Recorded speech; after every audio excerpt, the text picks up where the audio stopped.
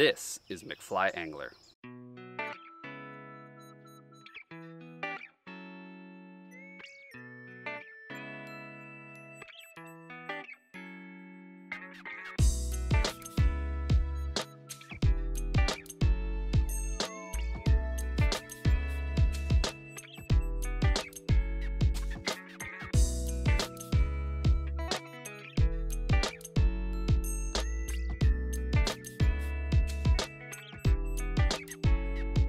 Starts now. To start, you will need a long shank saltwater hook like these Gamakatsu SL11s. I tie these in both size 6 and 2. We will need to bend up the eye of the hook. To do so, place it in your vise sideways like so, with just a little bit of the shank held by the vise. Then bend it upward to get about a 60-degree angle. This will allow you to use a lighter dumbbell, but still keep the fly swimming hook point up. Now place the hook securely in your vise. For thread, I like this Vivus 140 power thread, and I'm tying this in brown today. Start your thread right at the bend that you just made, then snip off the waist and build a thread bump to lay the dumbbells on. A thick thread bump is important here because it sets the dumbbells further up from the hook shank, which will help ensure that the hook point stays upright when fishing the fly. For dumbbells, I like these brass 2.4mm dazzle eyes in gold.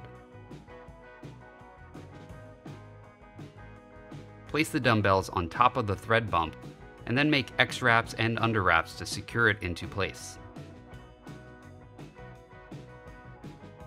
Also, adjust the dumbbells to be perfectly perpendicular to the hook shank. Then bring your thread down a little into the bend of the hook, and then come back up a wrap or two. To further secure the dumbbells, take a little brush-on super glue like this Loctite and place a dab onto the eyes like so. Now we need some small marabou in orange or grizzly orange like here. These whiting chickaboo patches work great. Select one feather and then cut out the tip of the feather to make it less square at the tip. Then stroke down the feather with your fingers to push all of the fibers forward. Tie this feather in sticking out the back of the hook about 1/4 of the hook shank length. Also tie it down deep into the bend so it will be angled upright slightly. Now rotate your hook in the vise. To add some texture and also some buoyancy, we will need some deer hair. I have this strip of Primo hair in yellow, which will work great, but you could use a smaller swatch. I mean, it doesn't have to be this Primo hair. An orange, pink, brown, or any other color you find appropriate would work as well. Select a small clump of fur, about this size, and then comb out the underfur and place it into the hair stacker. Now I'm sorry for the blurry footage here. I'm not sure why my camera didn't focus. Anyway, pull out the fur and then check for broken tips. And pull out these broken tips if you find any. Now push the hair so it splits the hook bend, and make sure it's sticking out about double the length of the chickaboo. With a couple loose wraps, capture the fur on top of the hook shank. Then loosely wrap your thread up the hook shank, keeping the hair on top. When you get close to the dumbbell eyes, then you can cinch down with tighter wraps. Now trim out the waist hair.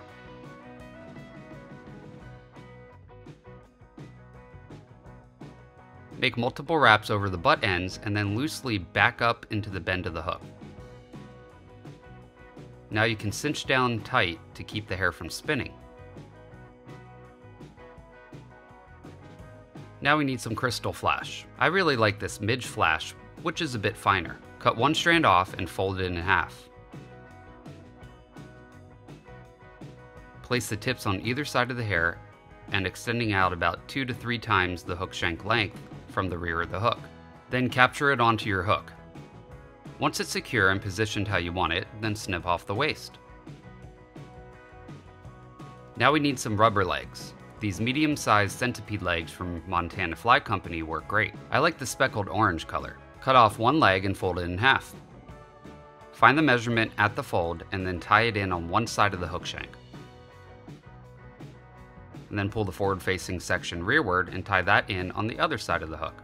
It can be a little tough to get your thread in between the hook point and shank here, but just keep working at it and you'll get it. Make sure the legs and crystal flash are positioned how you want them. Then we need some flashy dubbing. I like this UV2 Diamond Bright in root beer color. We don't need much here, just a pinch.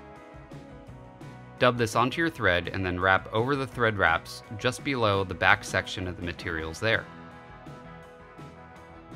Now we need some mono. I have this old spool of tippet that will work just fine.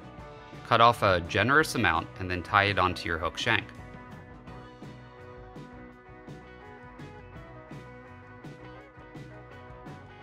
Now we need some brown soft hackle, and this whiting hen hackle is perfect. Pull off 2 feathers close to the base, where they're a little smaller. Then prepare the feathers for tie-in by stripping all the fuzzies off the base of the feather. And then pinch the tip of the feather and stroke down the other fibers to create a small tie-in tag at the tip.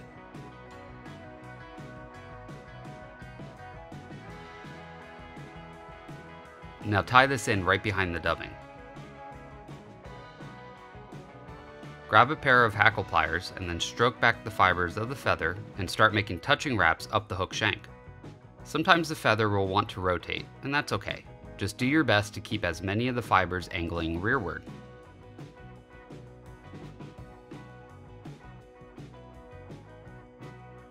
Capture the stem of the feather and then break or snip it off. Now wrap back up the fibers slightly to keep them all angled rearward. Now do the same thing with the next feather and try to end about halfway down the hook shank.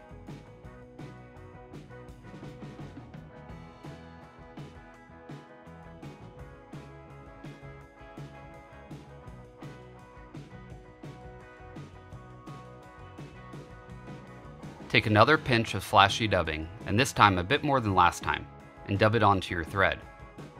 Then wrap that dubbing noodle down the hook shank, make sure to cover it all up until the dumbbell eyes. Jump your thread in front of the dumbbell eyes and then make a 2-turn whip finish and snip your thread. Now we need to make the shell of the shrimp. I'm using foam to help assist with keeping the hook point up and making it rise up in a defensive stance when sitting on the bottom. Cut a strip out of the foam about the width of the hook gap. As you can see, this strip is about the hook gap width. Then measure the strip to extend out the back of the hook slightly, less than half of a hook shank length, and cut it at the end of the hook eye. Now cut a point in one end of the foam like so, and round out the corners.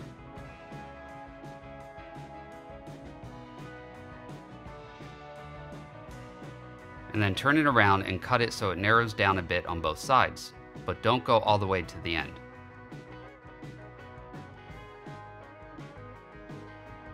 Then cut a wedge out of the back end to look like a shrimp tail.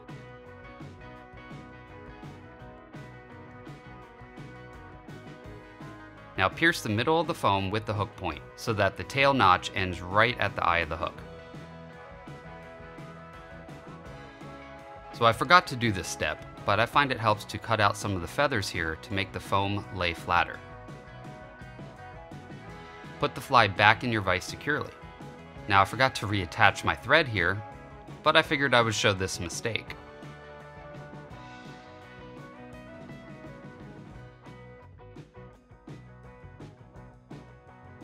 I had to back off the mono and reattach my thread at the hook eye.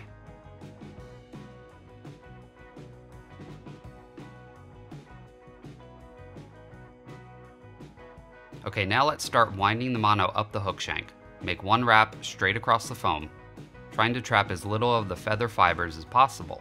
Now this can be tricky, but just take your time. Pull the mono tight and then make one wrap under the foam to position it for the next wrap. This extra wrap under the foam is what will help you wrap this section straight across. Otherwise it will wrap angled on top. Keep doing these wraps with one over and one under down the fly until you reach the dumbbell eyes. It helps to wiggle the mono when going through the feather fibers to help keep it from trapping them. When you reach the dumbbell eyes, bring the mono over the eye and then make a few wraps over it. And then pull it rearward and make a few more wraps over it to keep it from coming loose. Now you can snip off the mono flush. Make sure you adjust the foam so it's sitting directly on top of the hook shank. and then wrap over the tail section, laying your thread on the notch you just cut out. Make a couple tight wraps and then wrap under the foam tail before whip finishing your fly.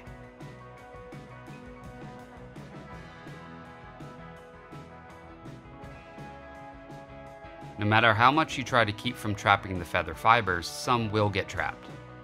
And that's okay, just use your bodkin to pull the fibers loose.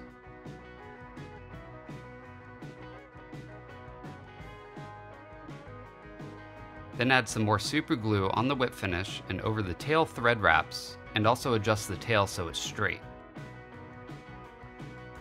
You can now adjust the legs and crystal flash if you need to again. We will now want to color up the foam a bit. I've got these markers from Risen Fly and they work great. They have a fine tip and chisel tip, and we will be using the fine tip here. The colors I'm using today are the pumpkin and orange brown. I will also be using a black Sharpie for the eyes. Let's start with the black Sharpie. Use the tip to make an eye right above where the hook bend comes out of the foam, and then color the side of the foam also. Turn the fly around and make another eye on the other side. Then grab the brown marker and start coloring the foam with it. You can color it however you want, but I like putting some stripes and dots on it. I stripe in the gaps where the mono compresses the foam. Now sorry this got blurry here, but I also make some stripes at the head as well, in angles and such. You can color these however you want though.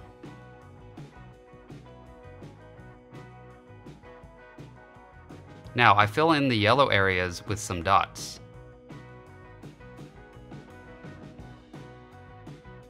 Then I use the orange colored marker and make dots and stripes on the larger gaps as well. This gives sort of a mottled look, with browns, oranges, and yellows from the foam, to represent the brown shrimp that are common to the Gulf of Mexico.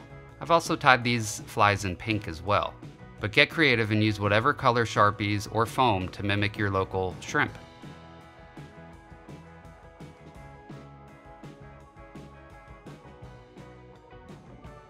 Last step is to train the fibers to splay out sideways. Just use your thumbs to separate them, and they should stay like that fairly well.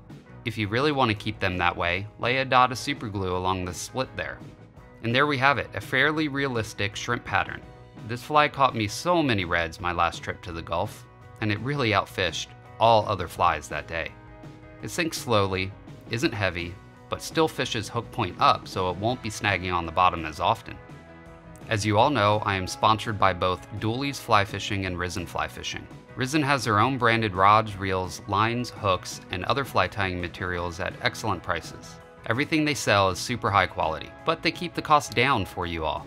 Dooley's offers all the name brand materials for fly tying that you might not be able to find at Risen. Their prices are also excellent. Basically, between these two shops, I can find whatever I need to tie flies and gear to fish with. And they really are the best prices out there. Believe me, I've looked. Best of all, both of these shops are offering you all a discount just for being my subscribers. So go to either www.dooleysflyfishing.com or www.risenflyfishing.com and type in McFly at checkout for 15% off of everything in their shops. By the way, I just set up a Patreon page. For as little as $1 a month, you can support the channel and get early access to my videos. On some of the higher levels, you can also get discounts on my hand-tied flies, one-on-one help with tying from me, and even suggest flies I tie on camera. I want to thank two of my newest supporters, Rod Gajardo and Will Arendt, for their support. And I'm really sorry if I butchered any of your names. And I'd also like to thank all the rest of my current supporters.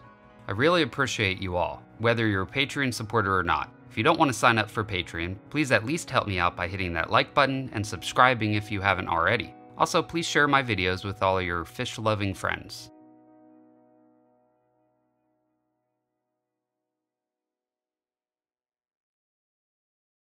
I will see you on the next video. Now you go catch some fish.